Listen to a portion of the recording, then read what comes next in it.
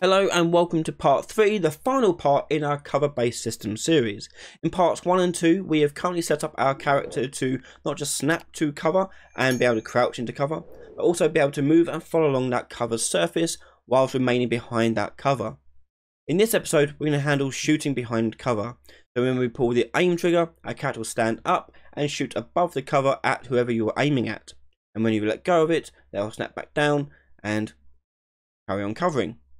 So let's jump in and get started. So to get our character to back away from cover rather than pushing the E key, we need to go to our character's code, obviously, and look at how we're handling the forward movement. So move forward here, and on here we're going to do a simple branch to detect whether or not we're in cover or not. We don't want to do this when we're not in cover, so get his cover and put that into a branch, plugging that in like so. We then want to get another branch to determine whether or not we are moving backwards. So get move forward, and to know if we're moving backwards or not, this will be actually less than 0. So do less than and leave it as less than 0, and put that into that branch I mentioned. Now we'll only do this if we are holding down the back key, or like S. Okay. So once it's done that, we're going to go into a gate. Now the reason why we're going into a gate is because we need to know how long we are holding down the key for. And whilst we are in there, it needs to be doing something. So on the gate, we're going to open it with the S key.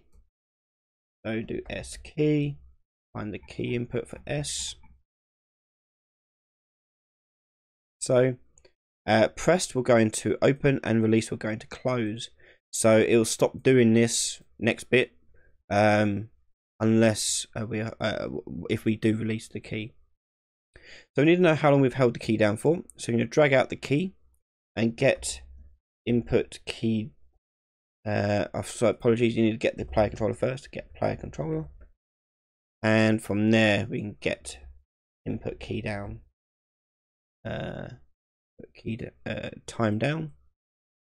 The key will come from our key input, and we're going to use the return value here to determine how long we've held it down for. If I've held it down for greater than 1 second, that's when I want it to branch off and let it do the stop cover.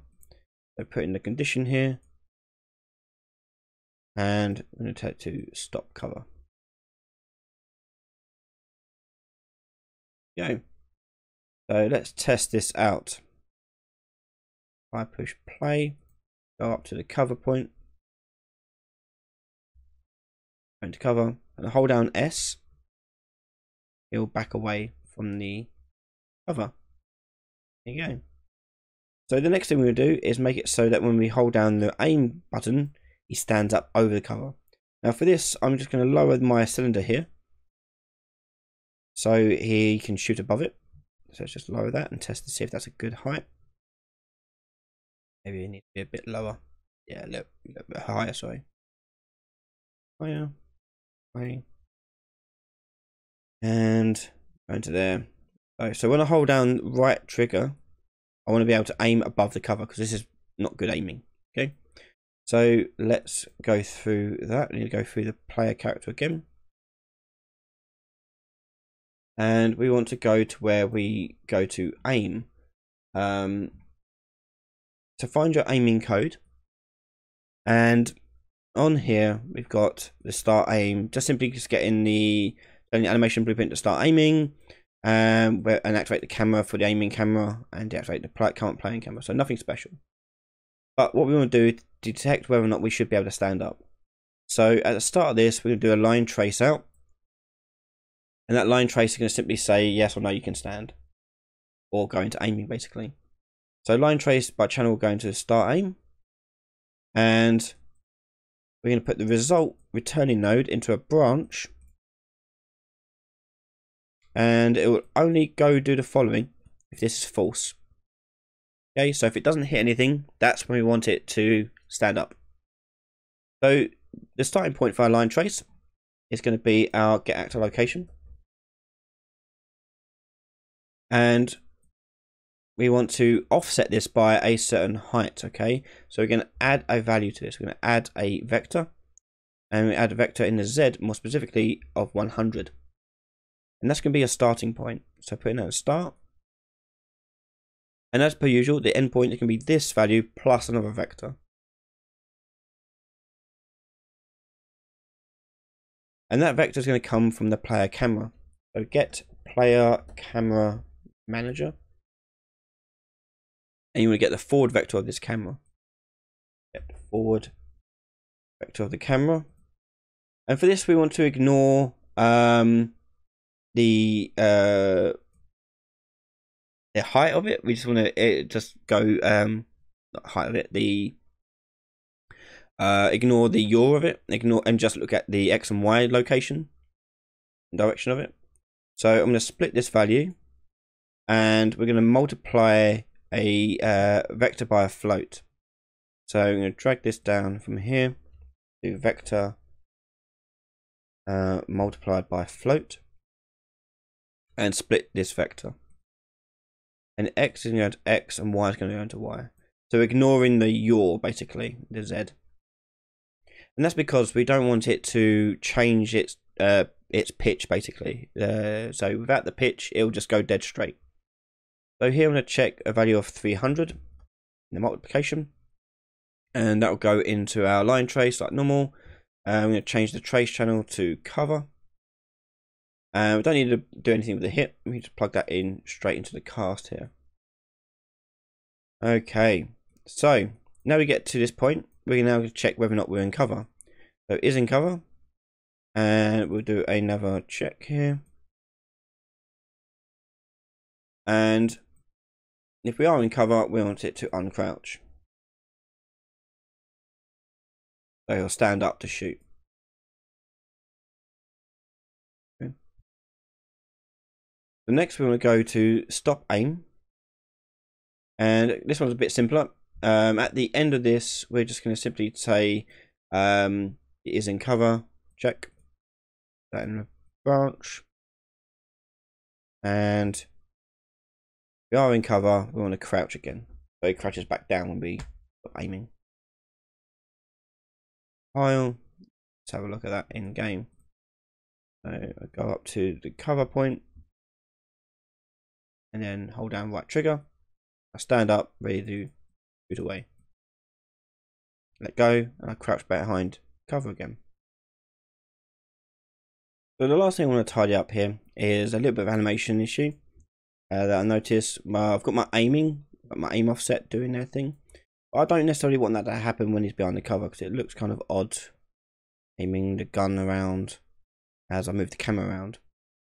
Okay, I'm aiming the gun, sure, but I'm not. We don't want it to happen. Okay, so to turn off that, we're going to go into my animation blueprint here, and animation blueprint works as such. I've got a movement cache going on, then I'm caching that into another cache, which is coming from the layered blend per bone, and then now I'm adding, or through that, adding the aim offsets for iron sights and hip placements. So I want to blend the poses from this by ball, and this one will be going actually into the false here. It's true. I'm just going to use the main cache that I've got here, plug that into the true there. And the condition for this is going to be two things. First of all, are we in cover? And secondly, is there aiming done? So I've already got is aiming on here. So I can drag is aiming out. And from there, I'm doing an and node. And the other option I'm going to check is whether or not we're in cover. But is aiming should be not. Sorry, it should be not aiming. So if not aiming, and we're in cover. And the in cover is going to be a variable in here. So we do another variable is in cover. And we're going to plug that into our and there. And that's going to be the condition for this blend poses by ball, which we'll plug into our aim cache there, which then feeds into our output pose. So this in cover needs to be set, and that happens on the event graph over here. So on the event graph, quite simple. After we set the aim offset, I'm going to get my character reference, which I have here, already done for me. Get is in cover. And I'm going to set our animation blueprints is in cover. So they're synced up. Plug that in there.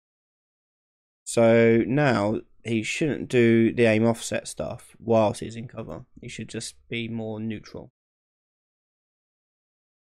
Okay, so notice that arms aren't doing anything weird. They're just sneaking around. Then when I go back up, I'm aiming. I've got my aim offset back on. So to show you how you set this up in your levels, here I've got a level that I got from the marketplace, and here's my character that we've just been making. And here you can see I've already placed a couple of our collision volumes. So cover volume, sorry. So I'm going to add more cover volumes. So I'm going to add one to this cart here. I'm going to drag this onto our cart and move that in there, and change the box's size to meet the size of our cart. Is it? Yeah, I guess it's a cart.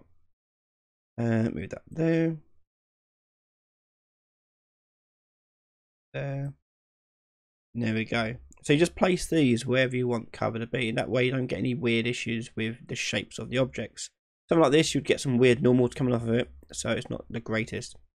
But with these cover volumes instead, you'll find yourself with a little bit better execution of it. Oh, it needs to be a little bit higher. Just make that a little bit higher. Over here. Going down. So there you go. So you just place this around your environment, and there you go. So you could alternatively make all those things be visibility hits if you want it to affect everything in your world. So just change all those trace channels to visibility rather than cover, and that will affect pretty much anything in your world. However, as I said, you will find issues when you get more complex geometry with complex collisions. You may find that is not the greatest. And also you may not want to actually add cover to everything. This is a much better solution because it gives you a bit more control over and the level design, and a lot easier to test as well. And there are many other ways of doing cover. This is just one way. You could also use splines as a method if you want to go through that route, or you want me to go through that, just let me know in the comments and I'll happily go through that as well. But yeah. And that brings us to the end of this mini series. Once again, I want to say thank you to all my patrons and YouTube members for their support and for voting for this mini-series. If you want to cast your vote on the next video, head on to patreon.com/Ryan Ailey, where you can cast your vote from silver tier members and up. And don't forget, if you want the project files for this project and all my other projects, gold tier members and higher will also have access to all my project files as well. Thanks very much for watching, and I'll see you all next time. Bye everyone.